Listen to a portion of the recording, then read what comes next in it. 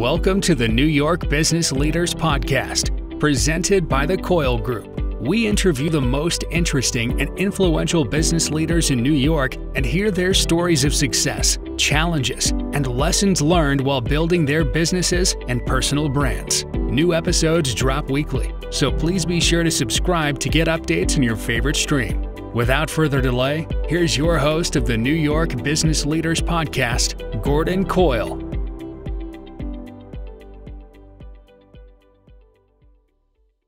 Welcome back to the show. I'm your host, Gordon Coyle.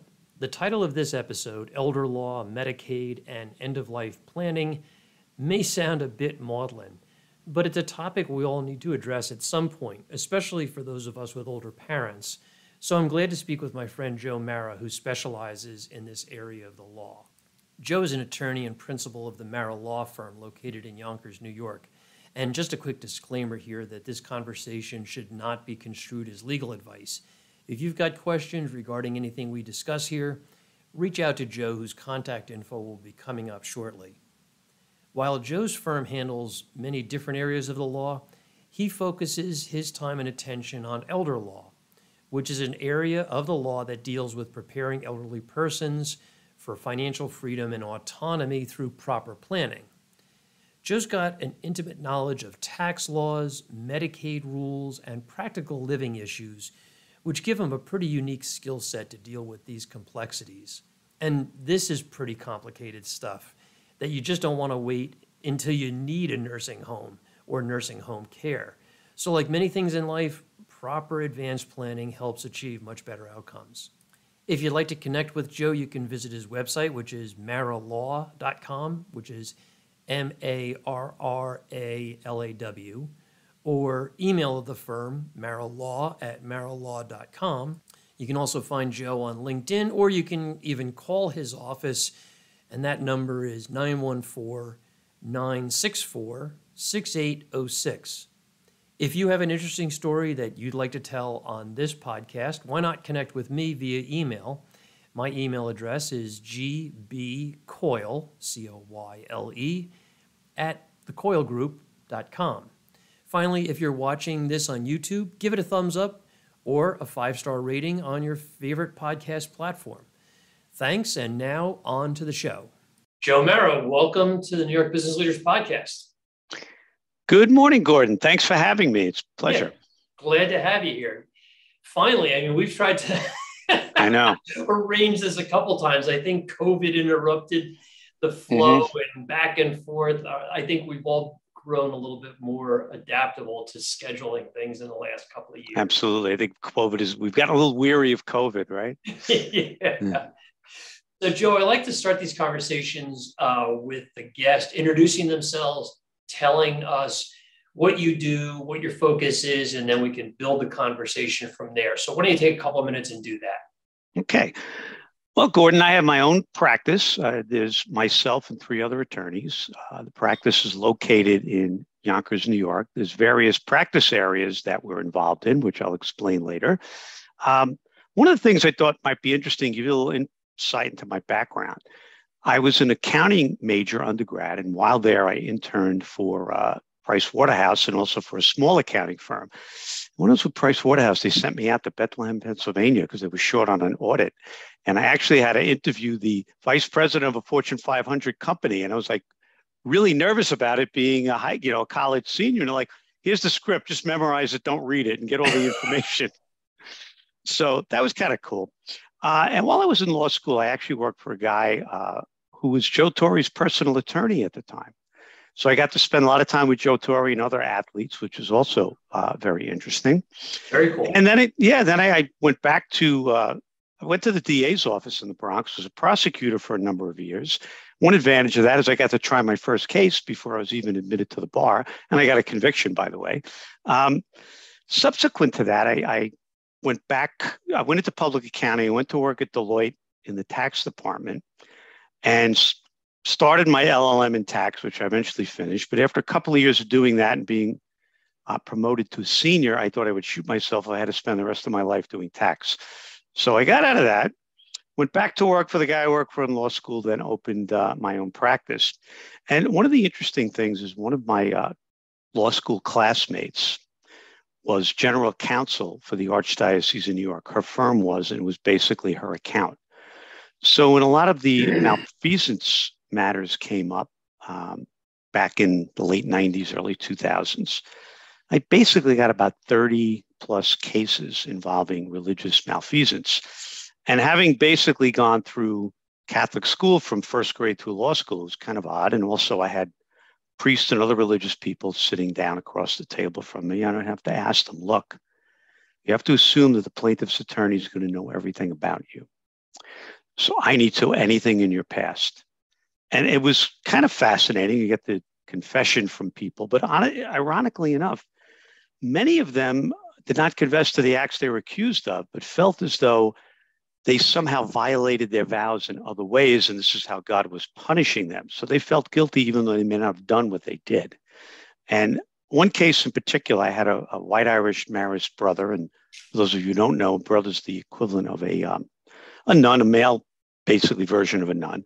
And he was a teacher in the South Bronx with mostly minority students, and he was accused of raping an 11-year-old black student of his. I don't think he did it. And even though it was a primarily minority jury and the victim was black, I was able to get him acquitted. So that was quite satisfying for me. Also nerve-wracking. It was like a 5-week trial. So very interesting. And then, as time went on, my process had to adapt. I wound up, my practice had to adapt, and I wound up taking custody of my children at one point. So I can't really do this litigation practice as much as I had been doing it. So my mom actually got sick when I was in law school, and she was sick for 7 years before she passed away. So I said, if people are going through this, and I had to learn a lot about elder law during that time. And I said, if people are going through this, and I'm going through it, the demographics are such that other people are going to be going through it. So I started developing a specialty in elder law. And right now, that's probably the elder law estate area is probably 40, 50% of the practice. I have other attorneys who do real estate. I have a paralegal who's 30 years doing real estate. So that's pretty much what she does. Another attorney's been with me since the mid-90s. He does all the litigation, matrimonial, landlord, tenant, other areas. But there's a state administration that, I kind of supervise those things, but my personal practice area that I handle pretty much exclusively by myself is elder law. Okay, interesting. A lot to unpack there. Let's just step back for a second, because as you were talking about defending the Marist brother for allegations that he was facing, it sounded like there was a lot of psychology at play there. Absolutely. There absolutely was, because when you're trying a case like that, you can't just, the legal standard is beyond a reasonable doubt, right? You have to prove beyond a reasonable doubt, but to try to make an argument that the prosecution didn't prove their case beyond a reasonable doubt in such an emotionally charged case as this, I don't think would have been effective. I literally went out to prove that he was not guilty, which is not the norm in a criminal case. If you have that evidence, you can do it. But I went out to prove that he was not guilty. And one of the things that was interesting, one of the things he had was a diary, because it was a student earlier in the year, before he was accused of this, that died, young 6th grade kid that died. And he sent out a book, like just a spiral notebook, which basically had a picture of Black Beauty on it. And he asked all the kids to write a note about this, just, for themselves. And he had kept that. And he gave it to me. And this girl had written she was a very well-written girl, a flowery note to him saying how wonderful he was. And meanwhile, the prosecution's case was that she hated him. She was afraid of him. He was miserable. He was this. So that gave me a really good piece of evidence. And back in those days, and even now to an extent, discovery in criminal cases is less than it is in a civil case. So I didn't have to turn this over. So basically, I got up in cross-examination and started basically asking her, and the judge is looking at me, what are you doing? Because I basically, isn't it true? And I kind of went over her direct. And the judge looking at me like, just isn't it true? And I kind of had to revisit it. Then I started formulating questions based on what she wrote in the diaries. Isn't it true that you believe brother so-and-so was a wonderful human being? No, I never believed that. Isn't it true that brother so-and-so helped you do X, Y, and Z? No, that's not true at all. Then I pulled out the diary, right? And I had it marked. And of course, the prosecutor, oh, what is this? Let's approach, blah, blah, blah, blah, blah. So they're like flipping out because they never saw it before. And they wanted like a brief reset. I'm like, no, I'm not giving, judge, please don't. They're like, no, you can't have it. They looked at it. So I'm just going to, I'm going to lay a foundation. If you can't get it admitted, if I can't get it into evidence, then it's, you have to defeat that. But if I can get into evidence, does this look familiar to you? And she's like, well, yes, it does. I said, how does it look familiar? She goes, I'm not really quite sure. Isn't it a fact a student passed away in your class? Yes. Isn't it a fact that brother so-and-so passed this around the class? Yes. Isn't it a fact that you wrote a note in here? Yes. Then I opened it up and I had the thing marked and I said, turned it to her page. And I said, is this your handwriting? And the whole courtroom, the courtroom was relatively small. It was in the Bronx. They had kind of shrunk down the courtroom a little bit, so it wasn't as big as their normal courtrooms. But that had at least 30, 40 people in there, besides the jury and the court people. So it was dead silence. It was like the tension you could cut with a knife. And she looked down, looked up at me, looked down again. And I said, isn't it true that this is your handwriting? Finally looked down, looked up. She goes, yes, it is. Boom. Then I put it into evidence and had her read it. So it was extremely powerful, extremely powerful. Sounds like a made-for-TV movie moment. It's funny. I wanted to write a book about this, and my client said no. And then I also kept the transcripts for years. And then at one point, I put everything in storage and totally forgot I had put the transcripts there, and now they got shredded. I was like, oh, no. So if I ever want the transcripts back, I'm going to have to go order them, and God knows how much it's going to cost me. But that's funny. Yeah. So let's turn our focus on to elder law. Can you give us the layman's description of what elder law is, how it differs from trust and estates law? And then we can kind of go from there. Okay, absolutely. It's interesting, Gordon. A lot of people call up and they go, do you do elder care? Well, I know what they're talking about, but no, I'm not going there taking care of your relative. It's not elder care. But a lot of people, laymen, refer to elder law as elder care. All right, so now we got past that. What is elder law? Well, generally, it encompasses a few areas, right? But the major focus is how do you protect someone's assets if it looks as though they're going to need nursing home care? Because Gordon, right now, nursing homes can cost anywhere from $10,000 to $18,000 a month. So unless you're like some people, yeah, they have assets that are generating $200,000 in income, or they have assets where maybe they only have to eat into their assets to the tune of $20,000 or $30,000 a month. So for them, it doesn't really matter. When you have people who maybe have $1 million, $2 million or less, and they're going to run through their assets pretty quick. I mean, 10 months in a nursing home at least 150,000, right? 20 months, at least 300,000. So there has to be a way to protect the majority of their assets. And that's a lot of what elder law is. It's basically understanding the Medicaid law and the Medicaid statutes, okay? And taking steps to protect it. Now, literally, someone could come to me, mom's going in the nursing home tomorrow. What do I do? I could still help them, believe it or not. Okay. There's still something I can do, can protect some of the assets. But the best time to do it is for the person to plan 5 years in advance before this is an issue. Why? Because there's a 5-year look back period. So in other words, I mean, just tell you basically there's a few things you're allowed to have to qualify. And that's the goal of this, qualify for nursing home Medicaid. What's the goal? Get them into Medicaid, qualify for nursing home Medicaid. Because people think, well, that's you're not going to get the same care. Well, that's not true. If you're in a semi-private room, you're going to get the same care whether someone next to you never earned a dime and is being paid for the state, or you're going through all your assets. So, because you basically have the wrong disease. You have basically Alzheimer's or something equivalent to it because you can't handle the daily activities of living. You can't feed yourself, clothe yourself, bathe yourself, medicate yourself. You can't do that anymore. And that's why you're in the nursing home, right? Ultimately. And I can go into a lot of the particulars, but I won't bore you with it. But that's the goal.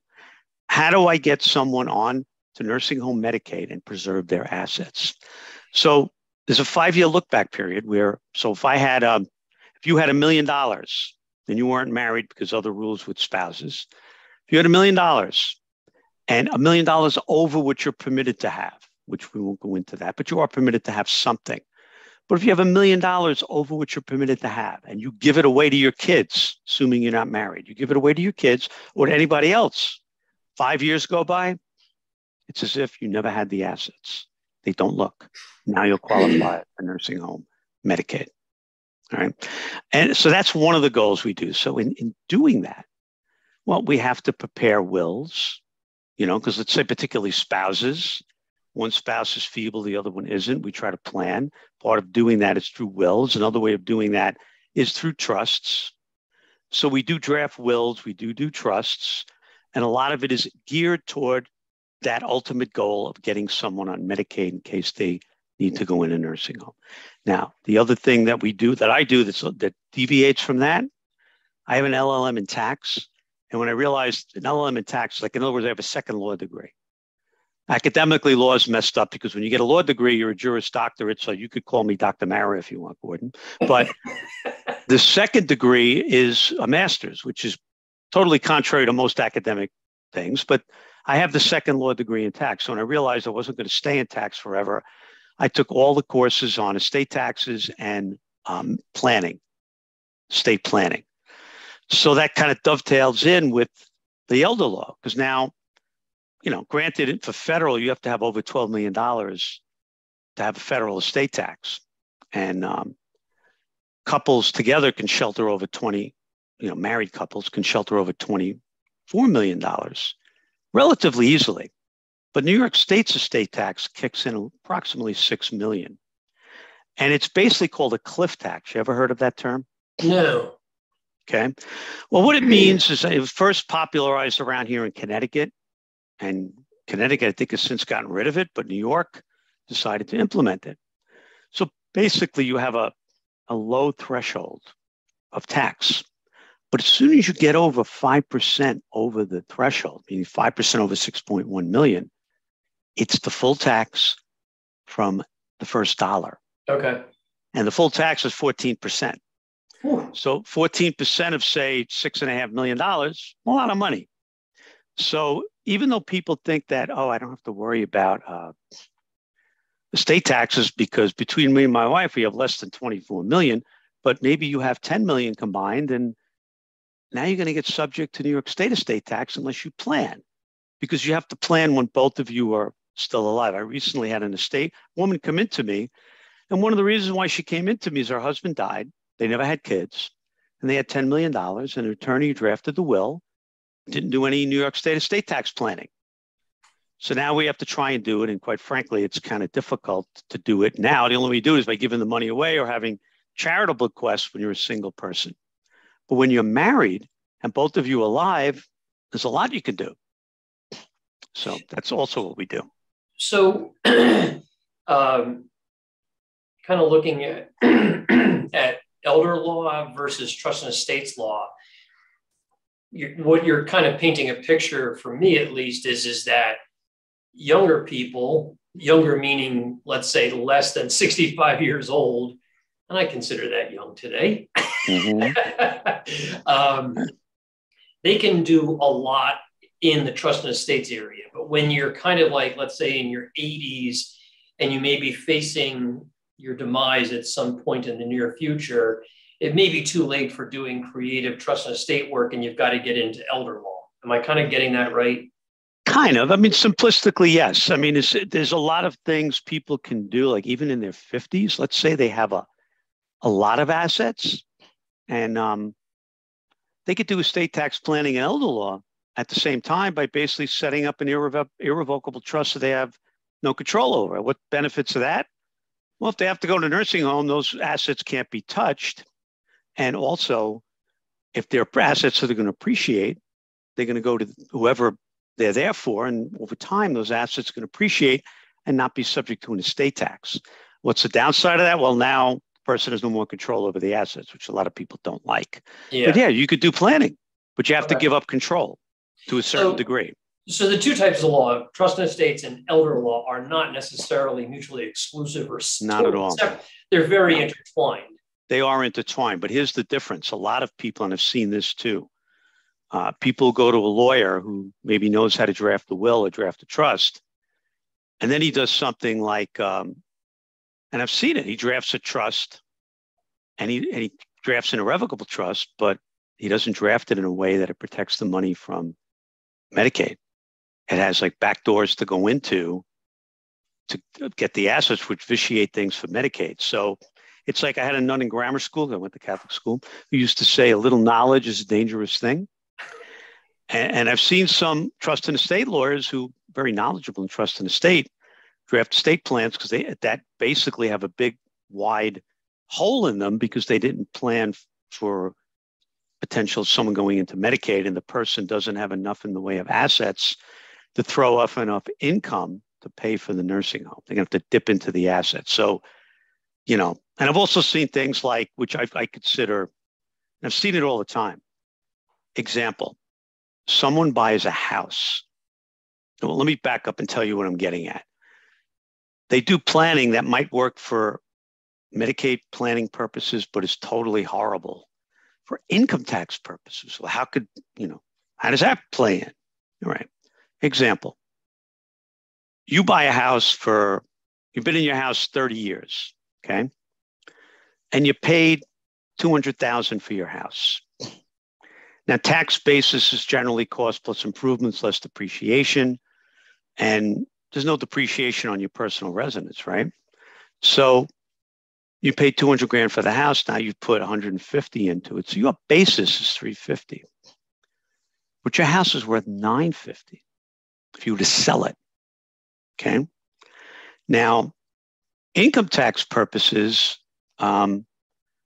if you and your wife sell your house, if you're married, each individual has $250,000 exclusion from gain for income tax purposes. Okay. And you and your wife have a $500,000 exclusion. So taking my example of a $950,000 house with a $350,000 basis, right?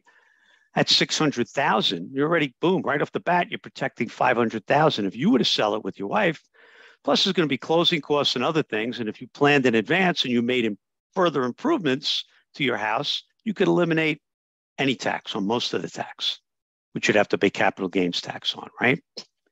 So now you're in a situation where mom and dad are getting older. And, we want to make sure Medicaid doesn't touch our house. So we give it to the kids. Bad idea. Why? Now it's in their name. Number one, if you had senior star exemptions or anything of that nature, that goes out the window. For property tax purposes, because out the window, it's no longer your principal residence. You can't deduct the taxes anymore. Your real estate taxes are going to go up and you're going to lose a potential deduction. I mean, I know we're limited to $10,000, but now there's kind of ways to kind of get around that. That's another issue. But you're limited on your deduction. You can't take it anymore. Okay, number one. Number two, your kids are going to have it in their name. They can't take a star exemption on it, so prices are higher. Now, when they sell it, they take your basis, right? They now have your basis. So guess what? They got to pay tax on the full $600,000, right? So bad idea. What would be another way to get around that? Be another way. Well, if you did it in advance, in 5 years in advance, you put the house in an irrevocable trust that has certain tax clauses in it that make it transparent for tax purposes. So what do I mean? It's an irrevocable trust, but for tax purposes, you still own it. So what does that mean? You still take the real estate tax deductions. Your taxes don't go up. When you die, there's still a step up in basis. But for Medicaid purposes, after the 5 years, you don't own it anymore. So you get the best of both worlds. So there are certainly ways of doing proper planning. So you've mentioned Medicaid and Medicaid many times, and I want to kind of clarify that because for a lot of people that have not had this experience, especially with older parents, we may not be familiar with what these terms mean and why you're focusing on Medicaid. Can you explain that? Good point. I think first I need to distinguish between Medicare and Medicaid because many people get confused. All right. And rightfully so. If you haven't been in the system, you don't know. What is Medicare? Well, it's insurance. We're all required to pay Medicare premiums out of our paycheck, or if you're self-employed, you got to pay them on your own. And basically, when you're 65, you're supposed to apply for it, unless there are certain exceptions, exemptions, and so on. But it's cover your insurance and covers health insurance. And there are many gaps, as we know. But let's focus on the nursing home aspect of this, because remember what I said at the beginning, one of the purposes of elder law is to qualify someone for nursing home Medicaid. Now, people think if they go into a nursing home, they're entitled to Medicare benefits. Well, are you? I'll give you a typical lawyer answer. It depends, right? Here's when you're entitled to Medicare benefits if you go in a nursing home. Number one, you have to be transferred from the nursing home after a minimum 3-day stay in a hospital. So that's requirement one. Transferred from a hospital after 3-day stay. Requirement number two, you have to be transferred into the nursing home or rehabilitation center for the purpose of rehabilitation. What does that mean? Classic example. Someone on Medicaid walking down the street, falls, breaks their hip. They go to the hospital, they get surgery, right? They stay in a hospital discharges them to the nursing home, they get rehabilitation. Now, if that person was otherwise physically and mentally competent before this incident, basically after the rehab in the nursing home, they would get discharged and go home. Now, what is the Medicare benefit under those circumstances? Maximum benefit now. You don't get this all the time. Maximum benefit, 20 days in full. Then there's another 80 days where there's a copay. The copay changes every year. Right now, I think it's about $180 a day. So just as an aside, when you check your Medigap policies, if you're getting a supplement to Medicare, or if you're doing a Medicare HMO or PPO, make sure that it's covering that copay. Because depending on it, the more you pay in your premiums, the more you're going to get covered. But I'm not going to go into the specifics about that because you can do an indemnity plan, which in my idea is the best plan because that covers all your copays. You're not part of an HMO. But there's Medicare HMOs where Blue Cross might say, hey, you know what? Instead of paying Medicare, pay us, you'll get more. Okay. Well, for people who can't afford it, that's a good deal. But for people who can't afford it, that might not be a good deal.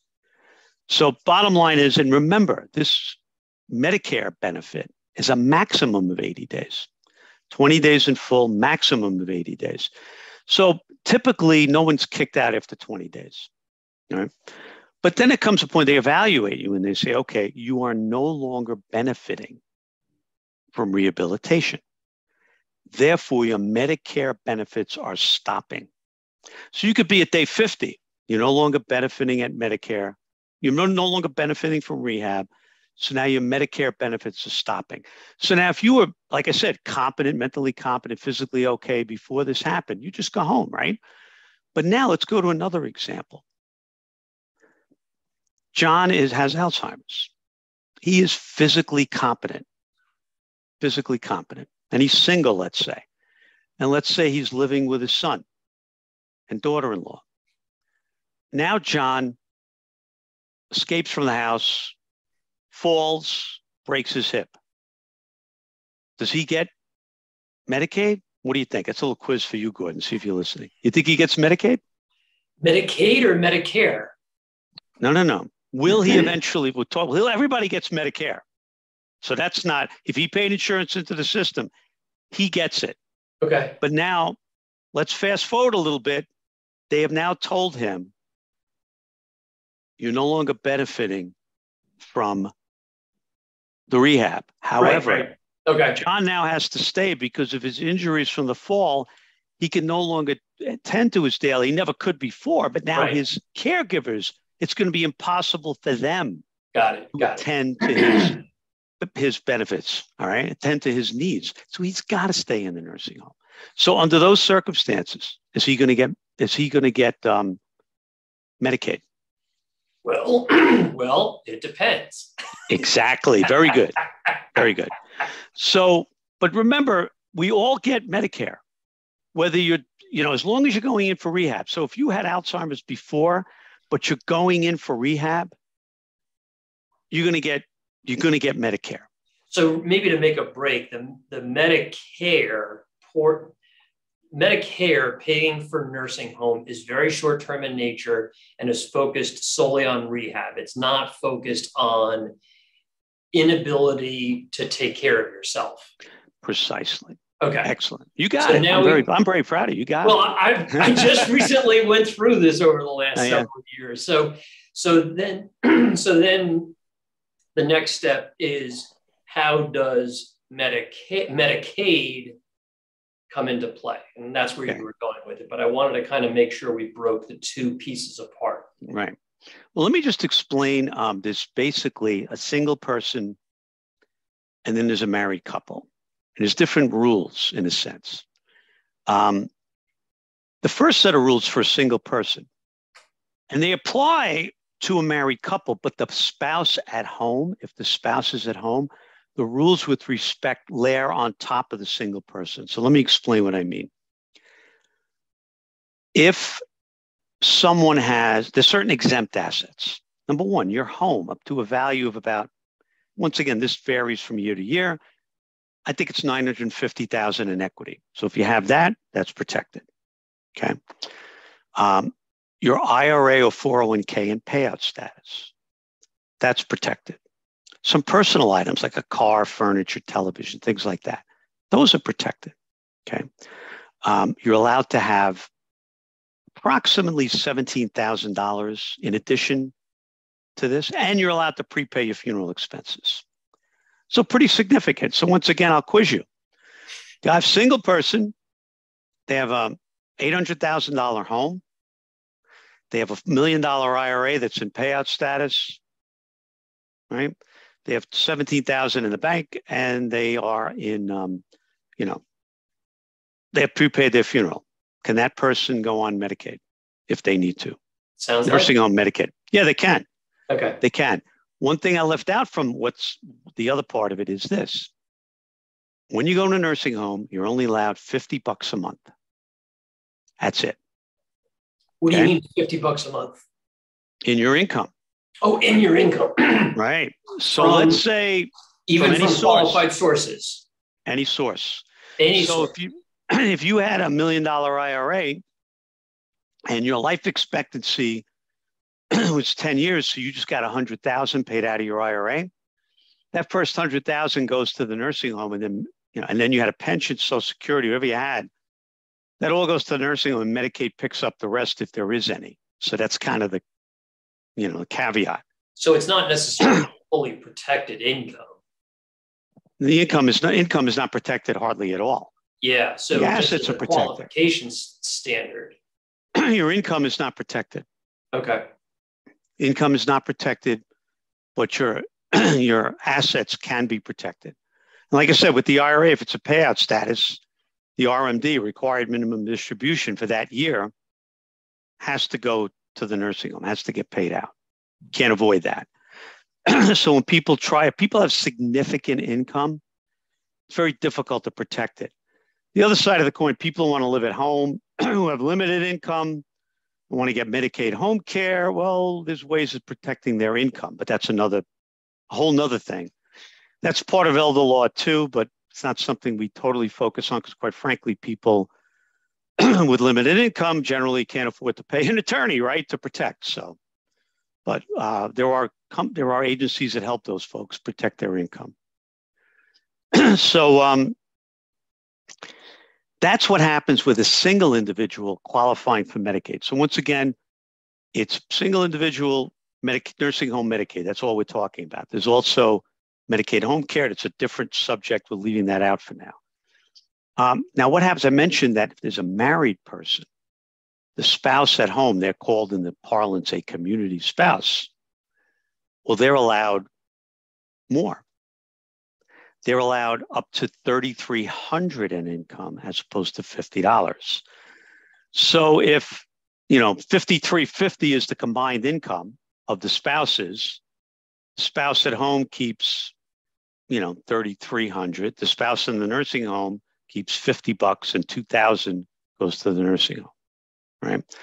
The spouse at home also could prepay their funeral expense, and also the house conveyed to them as an exempt asset, which you'd want to do because the house is in the name of the person in the nursing home. New York State, when they provide Medicaid lien, could put a lien on the house of that person.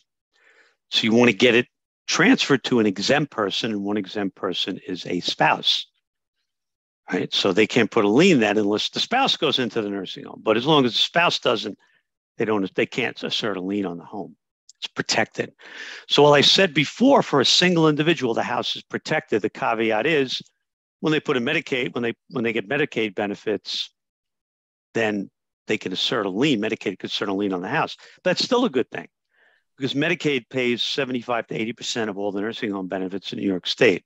And they don't pay the private pay rate. They usually pay about 2/3 of the private pay rate. So if the nursing home is charging $15,000 to you out of your pocket, Medicaid is only paying $10,000. So if you get Medicaid and they have to put a lien on your house after, you're still saving $5,000 a month. Make sense? Mm-hmm. Right. Mm-hmm. But if the house is transferred to an exempt person and spouse is an exempt person, what's called a caretaker child, meaning a child who's lived in the house with the parent who was taking care of them, caretakers defined very loosely, you could transfer it to them. But as we discussed before, that may have some tax implications, which should be considered before that's done, income tax implications. And then also what's called a sibling with an equity interest. So you got two siblings living in a two-family house. One of them's good, one of them isn't.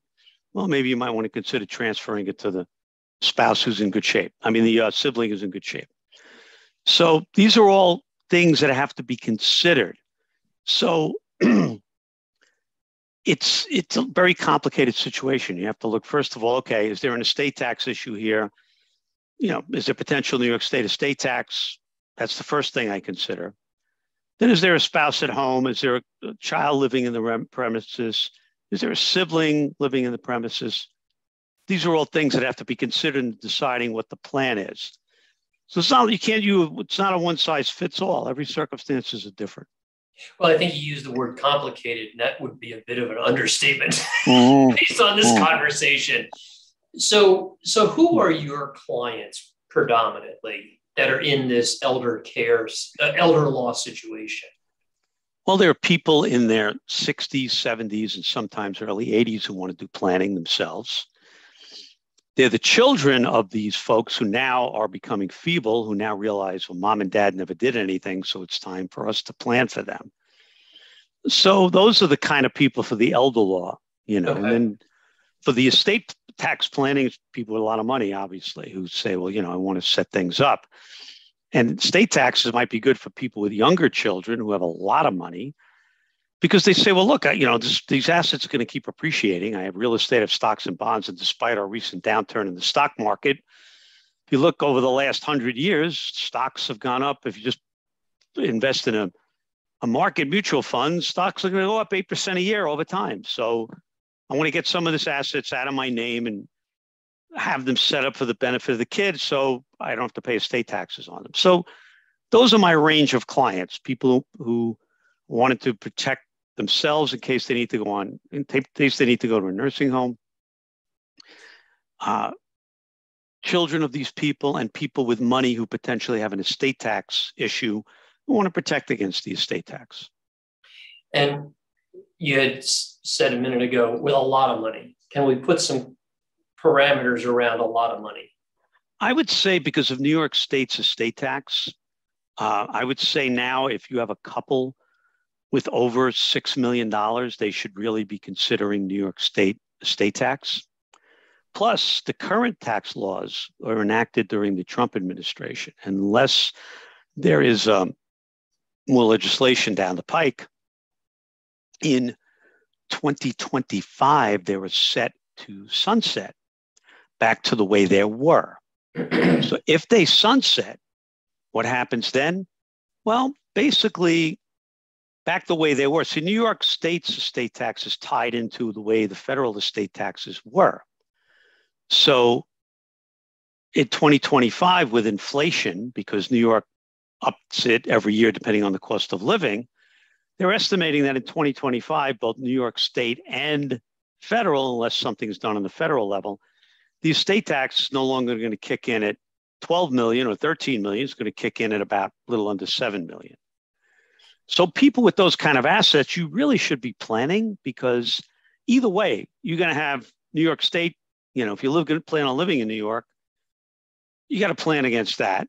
And if federal doesn't do something, well, you got to plan against the federal coming back to 7 million as opposed to 12 million plus, which is what it is now. Yeah, so the federal exemption will drop in 2023? 2025, unless there's legislation that changes it. Okay. And just as a side note, will the deductibility of property taxes sunset also in 2025? It's a good question. I'm not sure on the income tax issue. I don't believe so. Oh, okay. I don't believe so, but CPAs would know. But they're doing something now with that. New York State set up, like originally under Trump, the IRS wouldn't allow it, but now supposedly they're winking like this, where small business people and other people can kind of reroute some of their money to get some part of a deduction they weren't able to otherwise. You're better off talking to your CPA. My CPA did it for me. I don't know what he did, but he did it. So you're better off talking to your CPA. Got it. So Joe, we're kind of coming to the end of like a 40-minute conversation. I want to, make sure we're respectful of everybody's time. You've really kind of gone into a lot of different issues, a lot of complexity. For me, my big takeaway is that you don't need to have a ton of money at any age to start planning. So the younger you are, the more effective your planning can be. Middle-aged people, they may not be able to afford long-term care insurance to pay for the bills of a nursing home, but still there may be other ways to handle that. Later in life, people, if you're the child of somebody that's in their 70s or 80s and you think nursing home is in the future, there's planning that has to be done. I guess the bottom line, my biggest takeaway is don't put your head in the sand and maybe talk to an expert like you about where you are in life, where your parents are in life, and, maximize the opportunities that are out there. Exactly, Gordon. There's one more thing I wanted to add that we didn't discuss at all. Sure. 10 years ago, if someone said to me, I'm married, I have 2 kids, the relationship's good, I have no disabled people, I don't have a disabled spouse, I don't have disabled kids or grandkids, everything's great. Say, just do wills, you and your wife. And even within, if you had estate tax issues, we do estate tax planning inside the wills. No longer the case. Before COVID, things started getting very difficult. And since COVID, the surrogates courts, particularly in the 5 boroughs and in Westchester and some of the surrounding counties, it's just been horrendous. I'll just give you a quick story how things have changed. Before COVID, I had a situation. We used to go to the court, literally take my papers, go to the court, sit down with the clerk. If there was a minor error, the clerk would say, all right, just change this, boom. And literally you'd get letters testamentaries, what you need to administer someone's estate. You'd get them within 2 weeks and sometimes less, okay? Now I'll tell you a pre-COVID story. I had someone who lived in Suffolk County. I sent them the papers to sign. The notary did not fill in the county which we call an acknowledgement. You can put the state and county. The notary didn't fill in the county. When he came back to my office, we missed that. Filed the papers. 6 months later, I get an email from the court. Oh, you got to have this re-signed because the acknowledgement wasn't filled in properly. So, of course, I was embarrassed because we screwed up, but it was 6 months. Before all of this, it would have been like sitting there with the clerk. All right, put in the county, just write it in. It would have been fine, right? That's just before COVID. Now, after COVID, more people have died. They're backlogged. They fired people back in 2020. They made people go remote. Then they restored the budget. They try to hire people, but the damage is done. You got more people dying. You got all of it. It's backed up. It's forget it. To get anything done, it takes forever. So how do you get around that? Well, easy way is put somebody else's name on it. But if somebody else's name on your asset, then if they die before you, that doesn't help, right? Or if you want multiple people, just putting one person's name on it isn't going to satisfy your wishes. A way around that is through a revocable trust, which is what I recommend to most people now. Whether they have a lot of assets, they have estate planning issues or not, get a revocable trust. Avoid the probate process because it's a nightmare right now. And the whole reason, not the whole reason, but the big reason is so that you can administer and distribute the assets within an estate in a relatively normal period of time rather than getting hung up, going to the court and having all that probate nonsense is basically what you're saying? Correct. The only issue is setting it up front. Granted, you do this over time. You save it costs less, but the thing is, you're paying it now as opposed to the money being paid when you die. The other side of the court is to do it right when you leave the attorney's office. It's just not the attorney drafting the documents. You have to go and make sure everything's titled in the name of the trust. If you don't do that, it's a waste of money because you have to go to probate anyway. Yeah. All good points. And I'll just comment that my dad passed away recently, and at his funeral, I said that he did all the planning. It was all done well before his Alzheimer's really kicked in. Mm-hmm. And it gave us a roadmap of how things were to go, not only from a financial standpoint and a legal standpoint, but also from what he wanted, how he wanted his final days to be. Calling hospice for him to be taken care of wasn't like a stressful situation for my siblings and I, because he said, this is the way I want it to go. I don't want to have prolonged life on a ventilator or all these machines. So, I just, having gone through it, I would encourage people, don't leave, these difficult decisions to your kids, even if they're adult kids in their 50s or 60s or 70s. If you pre-plan the end of your life, it makes everybody's life a lot more easy. Absolutely. And if you're someone like me, Gordon, who's on a second marriage and you have a blended family, it's even more important. I'll just tell you a quick case that I have right now. Guy and his wife get divorced. They have one child, right? He gets remarried in 2019, right? He dies of COVID in 2020. He had a college-age child with his first wife. He did nothing. Bottom line is the second wife is living in the house. He had 3 properties overseas in a European country where he was from. And nothing was done. No planning was done. And either him or his wife are hoarders. And now the wife is not making the mortgage payments on the principal residence, and it's gone into foreclosure. So it's a disaster. I'm representing the daughter who's in college. And basically her natural mother, who's the ex-wife of the decedent, is paying my bills because she's trying to protect her daughter. Yeah. It's a total disaster. So things you don't even think about. You're relatively young. You don't know what can happen. You can walk across the street and get killed. Yeah. So it makes sense to have a plan. Yeah. Yeah. And we could say that a million times, but I think, just take one piece of the conversation that you talked about, and that is just the sheer complexity of the tax laws and the way everything works between property taxes, income taxes, estate taxes, state taxes. Like, it's just like simplify your life by making it a little bit more complex for a couple of weeks out of your entire life to do the planning the right way, and then review that plan. How often review it, would you say? I would say at least every 5 years. Okay. And if you just, if you're paying half attention, if you hear a new tax legislation came out, because every year too, the budget in New York State gets reenacted, and they're always trying to change Medicaid law. And I'll just tell you one thing they did very quickly. There was never a look back period for Medicaid home care. So if you needed, which that's a whole nother story, but if you needed Medicaid home care and you wanted to try to tap into it and you had some assets, you could transfer them today and apply tomorrow. Well, just before COVID, that was changed.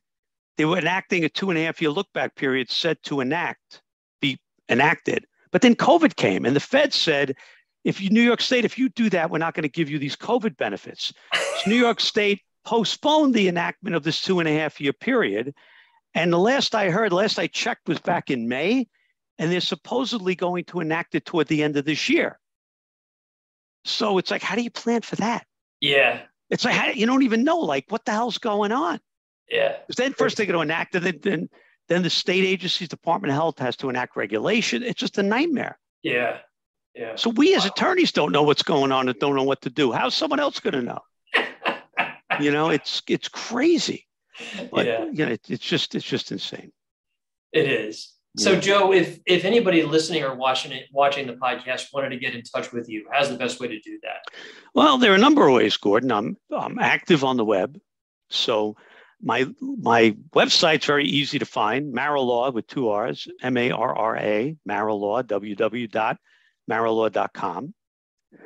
Then the email is very easy, if you remember the website, because the email is just marralaw@marralaw.com. That's the firm email. On LinkedIn, we have a Facebook page for the office, so easily connect with me there. Great. And by phone, 914-964-6806, 914-964-6806. So it's pretty easy to get a hold of me. That's great. I will take all of those contact points and put them in the show notes and the description on YouTube. So if somebody's driving or on the treadmill, they'll have access to that information. And the other thing I'd like to say is that if you have an interesting story that you'd like to tell on this podcast, get in touch with me. I'll put my email in the show notes as well, so you can reach out to me and we'll have a conversation and get you on the show. And to wrap things up, Joe, I really appreciate the time and the information you gave us today. It was a great conversation. Thanks. Thank you, Gordon. Thanks for the opportunity. I appreciate it. Good to see you. Same here. Take care. Bye-bye.